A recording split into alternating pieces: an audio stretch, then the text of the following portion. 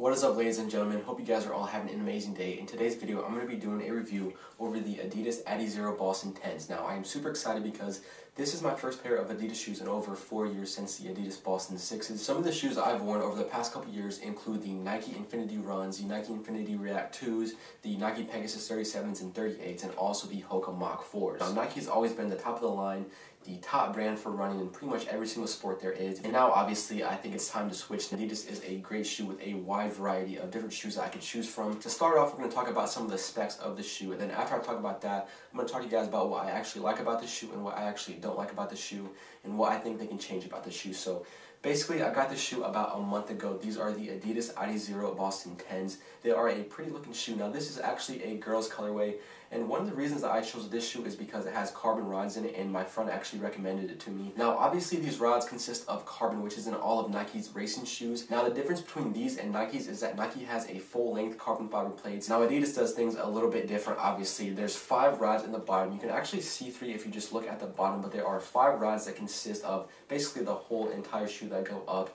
And the purpose of these rods are supposed to mimic your metatarsal, so it's supposed to be good for, the overall mechanics of running. It's supposed to help you go forward and basically give you a little extra spring, just like the carbon fiber plate in the Nike shoes. They do have the Light Strike Pro foam, which is a super lightweight foam and super responsive, kind of like Nike Zoom X foam, but I would say a little bit more durable like Nike React foam. This shoe has 5 energy rods. It has Light Strike and Light Strike Pro cushioning. The midsole drop is 8.5 millimeters with the stack height at 39.5 at the max and then 31 at the lowest. It has Continental rubber on the outsole, and you can obviously see that on the bottom of the shoe because it's labeled Continental. And the exact color of this shoe is the Halo Mint Cloud White Sonic Ink. Now, one thing that actually really stuck out to me about what I just read is the stack height. It has a 39.5 millimeter stack height, and if any of you guys know other running shoes, you know that the next percents are a 40 millimeter stack height. So basically, the difference between this and the next percent stack height is only a half of a millimeter, which is super small. So it's pretty crazy, seeing this shoe. As you look at it, you really don't think it's as big as the next percent, but it actually is. Now we're going to talk about some of the things I like about the shoe. So the main thing that I like is the overall structure and mechanic of the shoe. I just like how they put the shoe together. Everything is super comfortable. The tongue is super thin and super comfortable.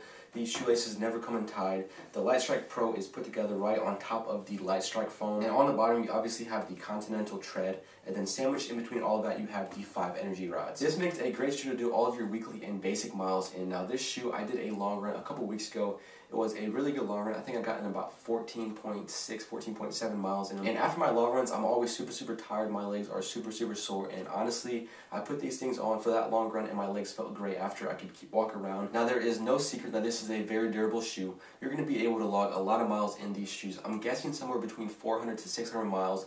I would be surprised if they could last a little bit longer than 600 miles, but I guess, I'll find out. So far, I have about 250 miles in them, and I continue to keep putting miles in them pretty much every single day. Now, the tread is actually really good on these shoes. I've actually done some trail running in them. I've done some running on super thin gravel. I've done some running on mulch. I've done some running on mud and sand. And on top of that, the structure of the shoe also helps with the turns and the twists of trail running. It's going to keep your foot locked in just like you want it. And onto the bad stuff. There's basically only 2 things that I really don't like about the shoe, and only one of them is pretty much relevant. But basically, the first thing that I don't like about these shoes is the breathability. Now, Nike shoes, which I'm used to, have really good breathability, and your feet basically never get too warm or hot in Nike shoes no matter how the weather is outside. But these shoes, it doesn't take a very hot day to make your feet super sweaty and super hot. Oftentimes, after I'm done running in these shoes, I take off my shoes and my socks are pretty much soaked.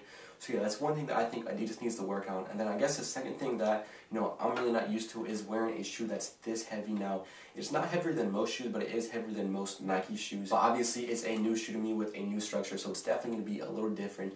Some people that didn't come from Nike shoes, they're going to feel like these shoes might be super lightweight for them, or they might just be average. This shoe weighs exactly 9.25 ounces per shoe, and Nike Pegasus 38, which is Nike's newest Pegasus until next month, weighs only 8.2 ounces per shoe. So over an ounce lighter per shoe is a big difference for me since I'm used to wearing those shoes that are a little bit lighter. And like I said, that's not a huge deal, but I did notice it the first couple times I wore this shoe. And one more thing that I want to add that I should have added in the beginning of the video is that these shoes retail for 140 bucks.